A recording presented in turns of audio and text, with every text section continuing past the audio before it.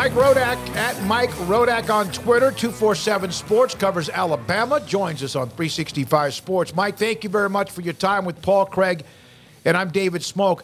The players meeting after the performance against USF, you can't do that a lot. You can't have another one in 3 weeks. You got to have like one of them, and then it better work. What was it about? Just clearing the air, or maybe something else? Yeah, I mean, it's one of those things. It's like, it's never a good sign when there's a players-only meeting. It's kind of I don't want to say a death knell, but it's never been a good point in any season that I've covered on any team that I've covered. So just to hear that in the first place was a little bit alarming. But there's different theories and there's been different things that have come out in terms of what actually was the reason for it. There's a lot of evidence, I'll say, that it wasn't a great week of practice for Jalen Milroe, that he didn't handle the benching very well. And there's also been some suggestions around here that, maybe players were, there was favoritism towards a particular player. I think, Jalen Milroe is certainly well liked on the team. I think players supported, what he did against Texas. And I personally don't know if there's as much support for Ty Simpson or Tyler Buckner. So, we got some hints and some clues from players on what exactly was the reason for it. But, togetherness is one of the words that came out, from Tyler Booker as one of the team leaders when he was talking about that players meeting. So kind of rallying around a single quarterback and not trying to have different opinions, I think is really their goal. Mike, how did they go from the, just go into the refrigerator and take another quarterback out to what they're doing now? How did Nick Saban, of all people, get caught in this situation? Yeah, it's been messy. And I think the big question, and I don't know the answer personally. I think only Nick Saban knows this answer, is whether he was already planning on having his other quarterbacks play in this South Florida game, knowing that South Florida has been one of the worst teams in college football the last couple of years. Even though the game's on the road, it was a 50-50 crowd in Tampa, and you can get away with at least seeing what you have in Tyler Buckner and or Ty Simpson in that game. And it might have been something that was already on his mind, maybe even before the Texas game, before Jalen Milroe threw the 2 interceptions. So to know exactly, what Nick Saban's plan was, if it was different than what was, kind of put out there publicly that, he went with a different quarterback just for that game, it's hard to say. But I don't know if it had the best effect on the players. I think it is a little bit of a whiplash effect where you're going from one quarterback to the next. And I think that's the reason why Nick Saban came out yesterday, to start the week of the Ole Miss game, instead of waiting until the end of the week and just say Jalen Milroe is our quarterback this week, to stop the game that he was kind of playing for a while in terms of, we're going to continue to evaluate the position and we're not going to give out a depth chart, et cetera, et cetera. He did that the entire fall camp, and just kind of, again, have one name, one guy that players can kind of get behind. So, Mike, he's now the guy. There's no disputing that, and that's all cleared up for the time being. So now, having seen what we've seen, I mean, everybody watched the Texas game and saw how feast or famine that was, and then obviously being replaced. What do you expect them to do in regards to Jalen Milroe, and how can they get the most out of his game? Yeah, I mean, when they first got Jalen Milroe as a freshman 2 years ago, they mostly ran read option stuff with him, and he was really a running quarterback who all the scouting reports and everything Nick Saban would say a couple of years ago is that Jalen Milroe needs to develop as a passer. And I think he's done that to a certain extent. I mean, we saw him connect on some deep passes against Texas, even in the opener against Middle Tennessee. He had some pretty good deep balls. So he's gotten better, but he's still, his biggest strength is still his ability to run and his ability to escape. So, maybe we see them drift a little bit more towards that sort of offense. I don't think they're going to run the triple option, but maybe some more design runs and trying to use him in that way. I personally don't know if Nick Saban wants to do that. I think Nick Saban wants to run more of a, an RPO spread type offense that he's run with other quarterbacks that he's had. But, this is kind of what they have. And, Saban wants his quarterback to be a point guard, is what he always says, and not a shooting guard, and avoid the big mistake, distribute the ball, don't try to make the big play when it's risky.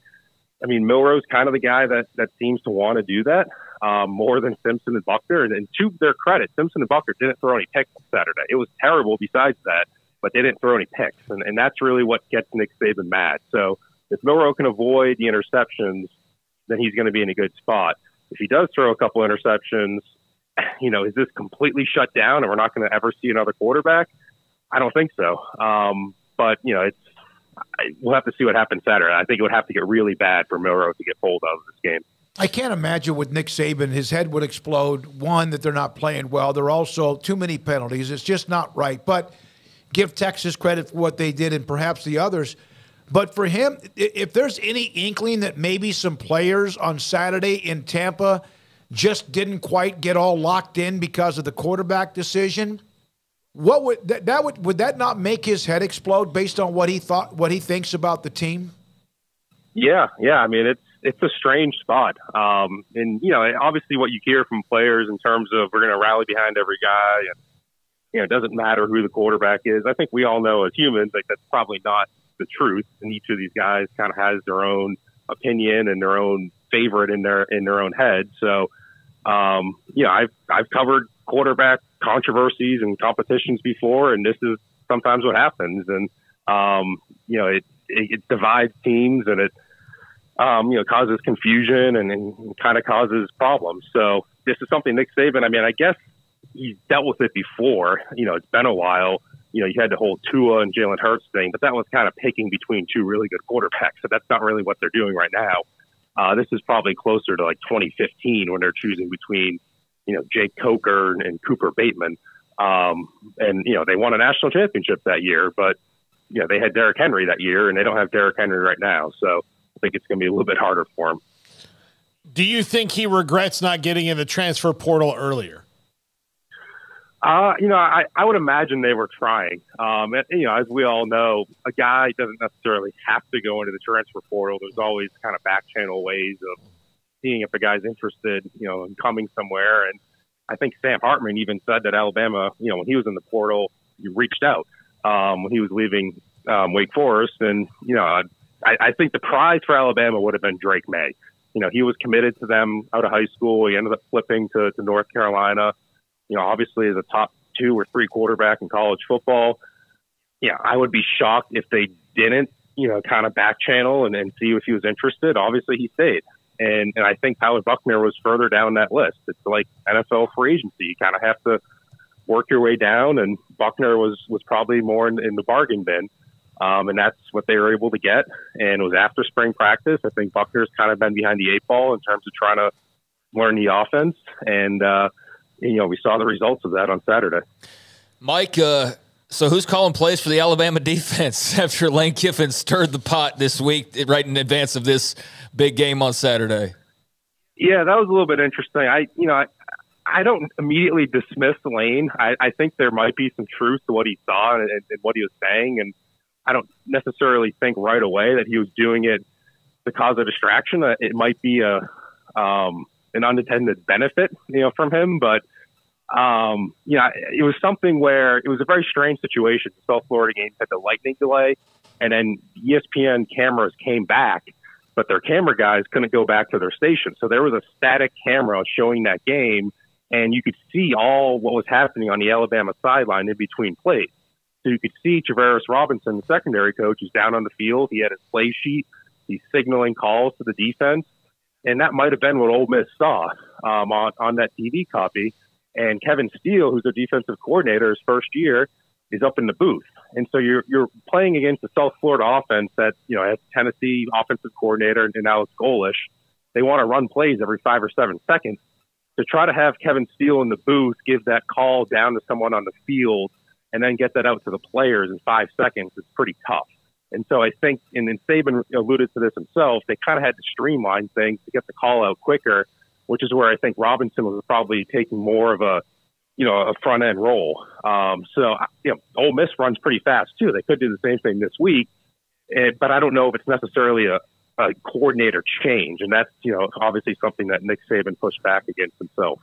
So there's obviously been a lot of, angst as far as, how Alabama's looked thus far, and that's led into, a lot of people thinking Ole Miss is the choice this week because of what we've seen from Alabama, but also what we've seen from the Rebs. What are your thoughts going into this game, Alabama and Ole Miss, and where do you kind of stand on, who I guess it should be favored in this game? Is it as dire as it's been made out to be on the Crimson Tide side of things?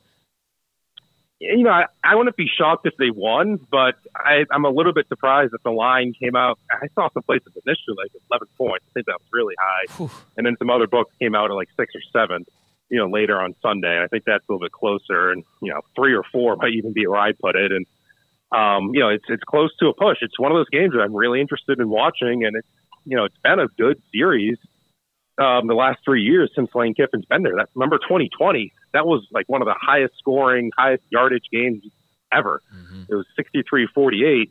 And then there was a ton of hype coming into that game the next year. Lane Kiffin coming back to Bryant Denny, and they just completely flopped. Ole Miss came in, tried all these fourth down conversions. It didn't work.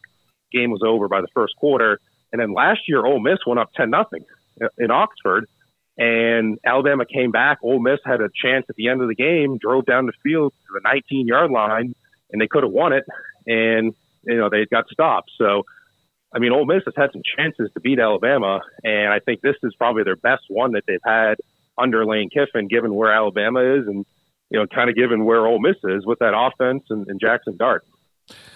Mike, thank you, man. Appreciate your time. It's been obviously a long time since Alabama was in this position. A lot of streaks have been broken. Ole Miss this weekend. Thank you very much for your time. We appreciate it.